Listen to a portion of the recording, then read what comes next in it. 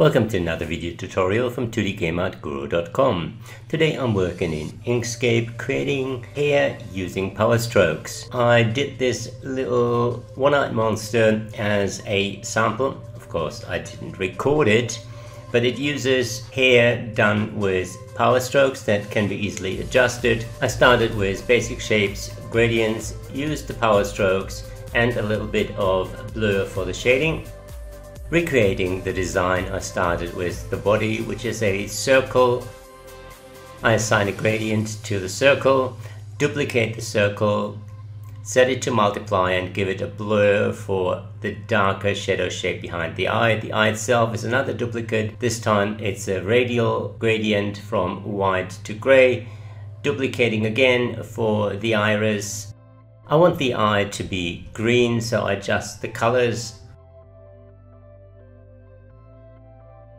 and keep on duplicating for the highlights. The mouth and the teeth are also circles. I convert them to a path and adjust them with the node tool.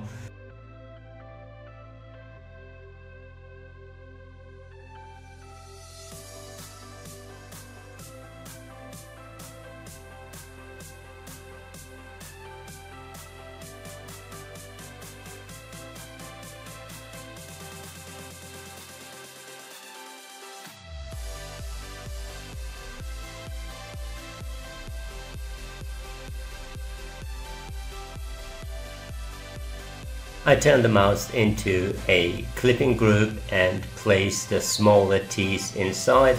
I cut them, select the clipping group in the layer panel and then paste the small teeth inside. I create a separate layer for my shading elements. Again, I'm using circles that I convert into a path. Blur and modify with the node tool for a little bit of light at the top and some rim lights on the side.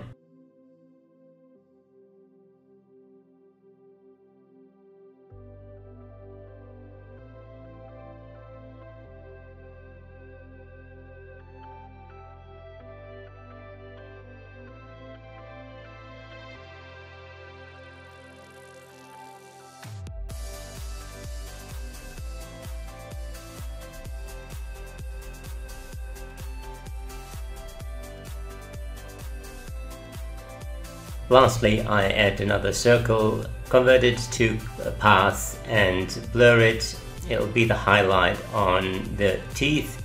Duplicate it and place it on the right side as well. I create new layers for the hair.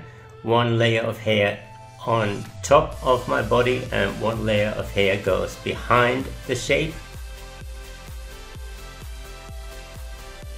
For the hair, I start with a straight vertical line using the pen tool. That way I just have two nodes. It's very easy to manipulate with the node tool.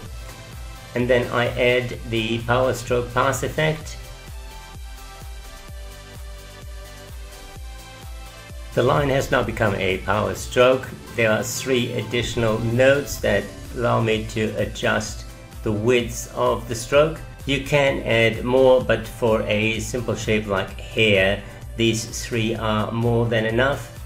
I want the hair to taper at the top and be rather slim at the base.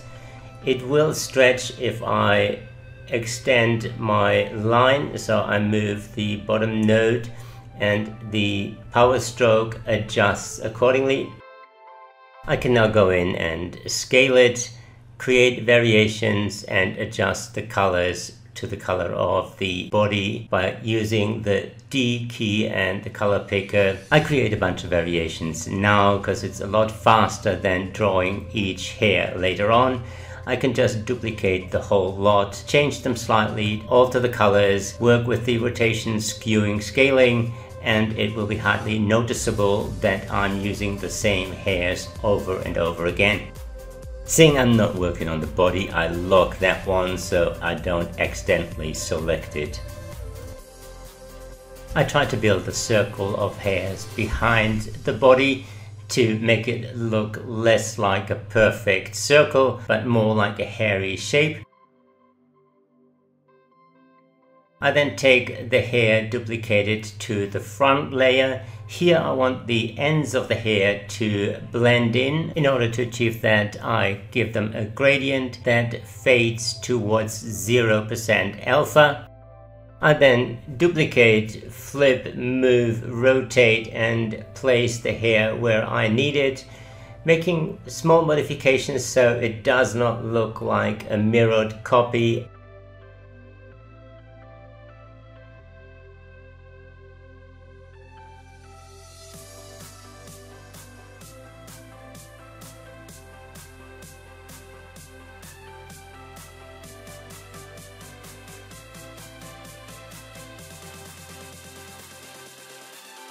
I create a few highlights along the lower lip.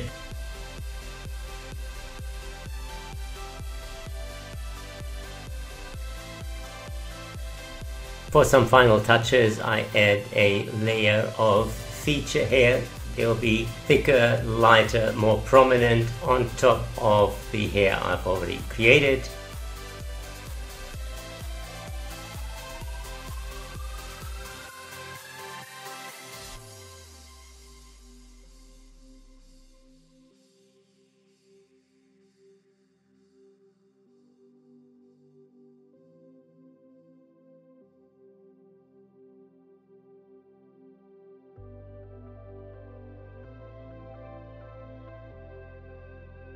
I clean out my layers and move the feature hair inside the actual layer. I move the shading layer to the top. That way the shapes will affect the hair underneath.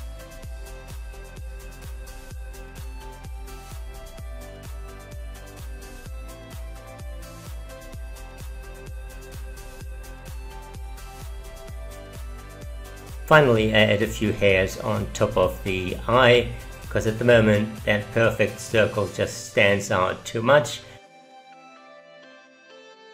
The advantage of the power stroke is the fact that I can easily change the width by just modifying the nodes.